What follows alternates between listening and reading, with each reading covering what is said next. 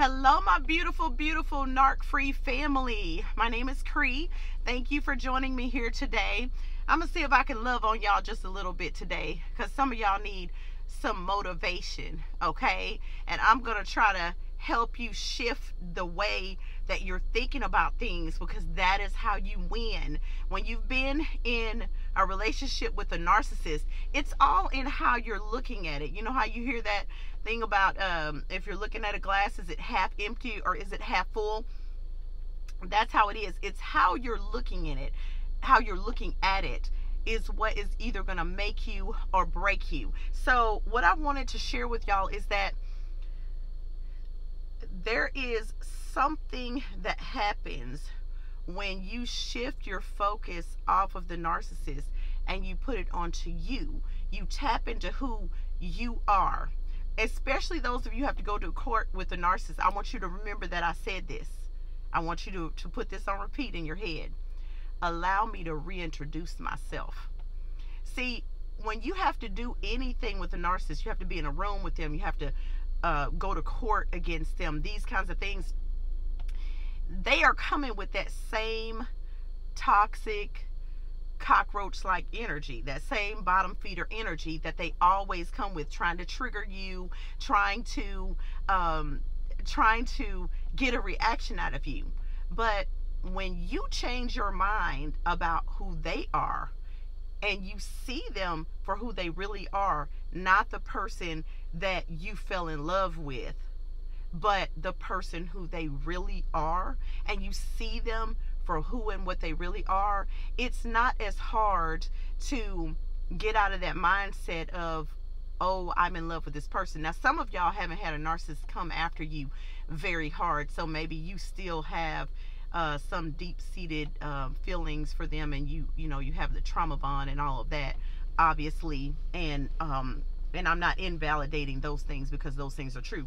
But for those of us who have had a narcissist come for our kids, you don't see anybody who comes for your kids and who's traumatizing you and using your children to traumatize you, and playing all these games as it affects your kids. It's real easy to remove yourself from the way you used to view them and viewing them for what and who they really are, okay?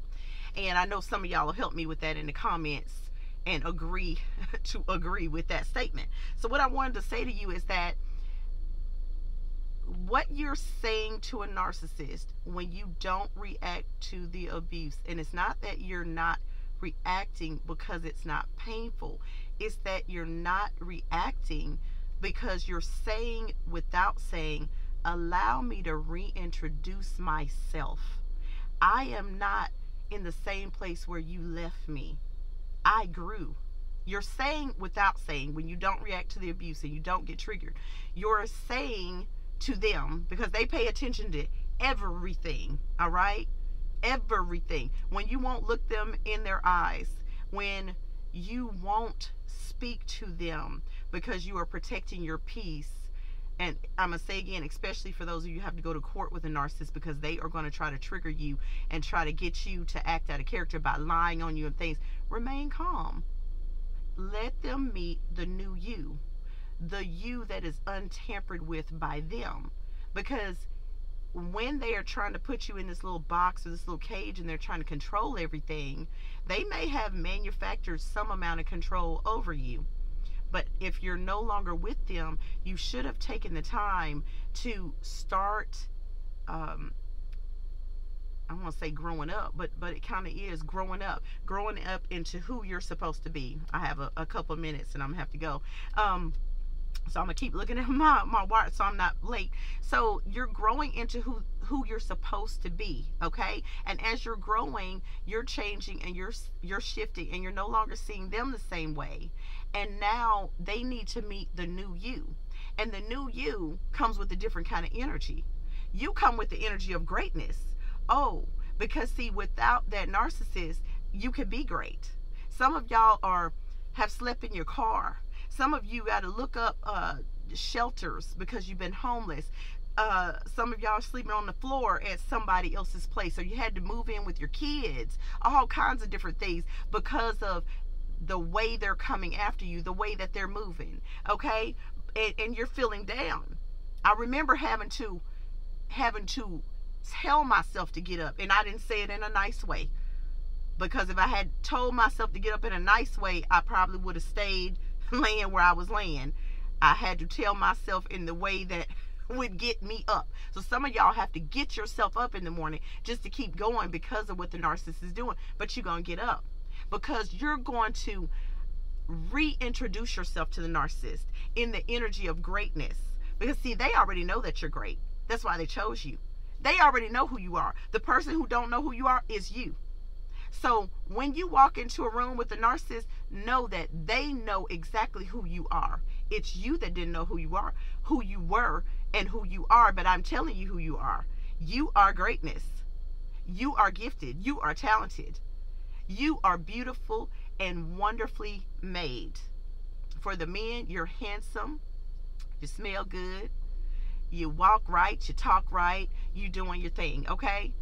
Don't let anybody make you feel like you are not enough. And if they do, reintroduce yourself. Take some time to be with yourself, to look within and see what you need to fix within you, and reintroduce them to the person that they cannot trigger, the person that they cannot con, the person who sees right through them. Because lo and behold, a narcissist really gives you a special gift. You just gotta look at everything for what it really is. I must say this, and I hope this doesn't sound bad. Oh, there's no way for it not to sound bad. A lot of narcissists are just what I'm gonna call ratchet. They're just ratchet individuals. So what happens is, when they got with you, they knew that you weren't ratchet. They knew that you were naive to the stuff that they were doing, because you were not in the environment that they were in growing up, and they knew this, and that's why they picked you. Because see, somebody else who was real ratchet like them, they might not have been able to deceive them the way they were able to deceive you. So they took what was your kindness and what was your strength, and they thought that they would drag you. But where the buck stops is where you realize who they are, and you knowingly and unapologetically accept who you are. Y'all don't hear me? Y'all don't hear me? Y'all not ready? There is a big shift, and that narcissist gonna start acting out and acting the whole fool when they realize that now you know who you are. Reintroduce them to who you are. I'm not saying you go up to them and say, this is who I am now. No, you reintroduce them when you don't react to the abuse. When you come up with a solution for every problem they throw at you. When your narcissist, let me give you a little couple ideas. When the narcissist in your life won't give you your child or your children on their birthday when it's court ordered, and you know they start trying to manipulate the system, have your baby more than one celebration. You were gonna have them party, now celebrate them twice.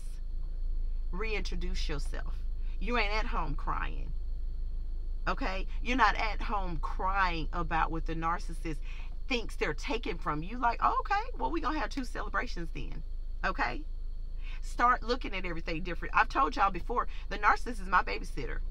Him and his side piece, the new supply, who now I could say is the old supply, because she's been keeping my children since the beginning of 2017, and I still have never met her. Much love to you, sis. She is my nanny too. You guys have to figure out a new way to think about it. They try to torment you and terrorize you, but once you figure out how to wrap your head around it, you can reintroduce yourself. You're not triggered. You're not traumatized. They want to get a reaction out of you because they want to hurt you, and they're sadistic, and they want to see if they can get a reaction out of you, and they want to remain relevant, and they also want to keep you stuck in their energy. So if they were able to deceive you before, and they were able to drag you and pull you, now they think, hey, let me keep this person where I am. Let me see if I can pull them down. I got them. Let me tell y'all a little something. I am not a smoker. My ex knew that I was not a smoker. Yet for Valentine's one year, he bought this huge bag of weed, and he said it was for me for Valentine's. Somebody asked me to do a video on gifts and the narcissist, so I'm gonna have to do that. He brings his bag home and says that it's for me. Who was that bag of weed for? Since I don't smoke, who was the bag of weed for? But what they do is they try to taint you. Okay? I wasn't cussing, but you get with the narcissist, all of a sudden you start going to some new level.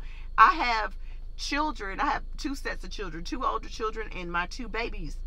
And my 2 older children will tell you they never heard me cuss. It was not my thing.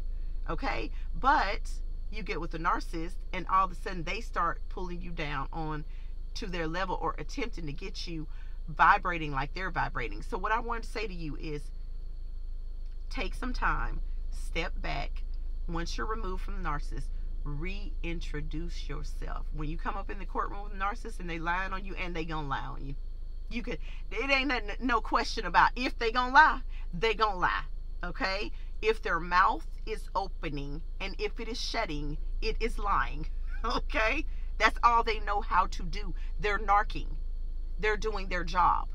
Don't take it personal. Understand that they are doing their job. And this is all that they're really good at, by the way. Okay? So just, ignore all the stuff that they're doing so that you can introduce yourself as the person who has class, as the person who has character, who has morals. Okay? And go be your best self. And reintroduce yourself. And like I said, I'm not talking about going in front of the narcissist. You're reintroducing yourself when you decide, hey, I'm not going to stay stuck here. I'm going to go on dates. 2022, baby, I'm going on some dates. I'm not staying stuck here. He can get the kids when he's supposed to, not get the kids when I got plan A, plan B, plan C, plan D. I'm going on some dates this year. You get the kids or you cannot get the kids. I got all kinds of plans. You guys get in that energy where, okay, I've known that the narcissist does that because they're easy to figure out. Once you know that you're dealing with one, their little playbook is so simple. They're very simpleton type of individuals. They operate in simple, toxic energy. And since you're not on this toxic level with them, you may not know everything they're going to do before they do it. But once they do it to you once, and then you see it twice, 3 times is a pattern. So don't wait for the 3rd time. Once you've been with a narcissist for a while and you see them doing stuff, especially if you're no longer with them and you know they're trying to punish you for whatever reason, just go ahead and make a plan that puts you off into chasing after your dreams and chasing after your goals, okay? Where you're unstoppable, baby. That's what I'm trying to say. You're unstoppable. The only thing that can stop you is you. Don't let a narcissist stop you. The only person who can stop you is you. They want to get a hold of your mind, and the battle is in your mind. So renew your mind. Start making affirmations. Those of you who go to church, read your scriptures. Do what you have to do to renew your mind so that you can move on. And I'm going to tell you, there is nothing that makes a narcissist more sick to their stomach than knowing that you got away. And even when they try to sabotage you, you just kept on going. And that you're good. Everything is good over in your hood. In your home. Let me not say hood. In your neighborhood, in your home. Everything is good with you. And that you're still moving forward. And there they are stuck doing that same behavior over and over again. And trying to figure out why they can't get ahead. And here you are. Just shining. Just shining, y'all. Go ahead on and shine, okay? Love y'all. I hope this has been encouraging to you. Bye-bye, my beautiful, beautiful Narc Free family. Mwah.